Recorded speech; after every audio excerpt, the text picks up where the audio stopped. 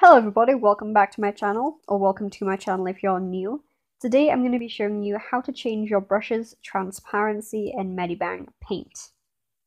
Because the layout in Medibang is a lot different to Abyss Paint, which is what a lot of beginner artists use, this is going to be kind of confusing if you haven't watched this video, so you might be a bit stuck.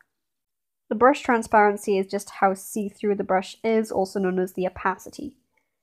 You can find the settings for it right over here. This is the size setting, and you drag down to make it smaller and up to make it bigger.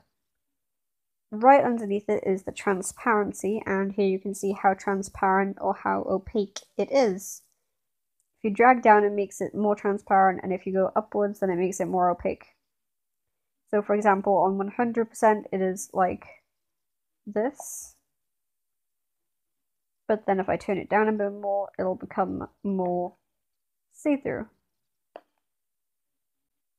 A good way to see the exact difference of this is to do a completely opaque line underneath all of these.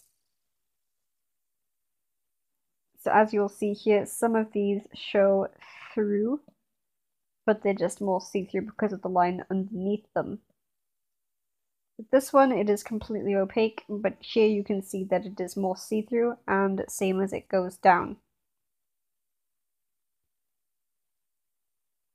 If you want to change the layer's opacity instead, then just go up to here, and you will see the bar for changing the opacity. Here you can also change it in a different setting by going into this menu. You will see the opacity here again, but this is still able to be toggled from the main menu, which I think is a much easier way to do things. That is how you change the opacity and transparency of your brushes in Medibang Paint. I hope that you found this helpful. Stay safe and wash your hands.